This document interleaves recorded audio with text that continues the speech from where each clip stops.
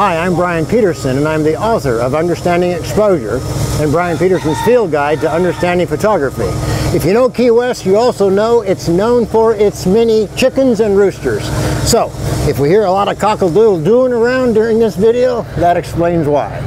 What I want to share with you is a really unique and interesting portrait technique that allows you to get a clean composition each and every time, as long as you do the following.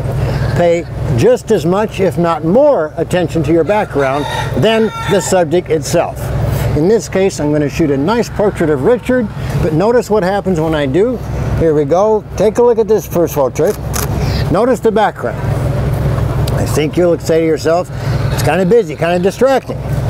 Now, Kasha, one of my students, will come in here and she's going to hold a very small board that we found against the wall back here, orange painted, a little bit of red.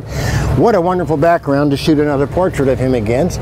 Now look how much cleaner this is. Go ahead and look here, beautiful. Take a look at the difference between those two images side by side. Clearly, the one with the orange board is the photograph that's far superior in its overall composition.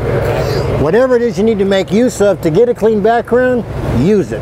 And all the distractions that are normally associated with your portrait work will be going away in a heartbeat. Hey, until next time, this is Brian Peterson saying, you keep shooting.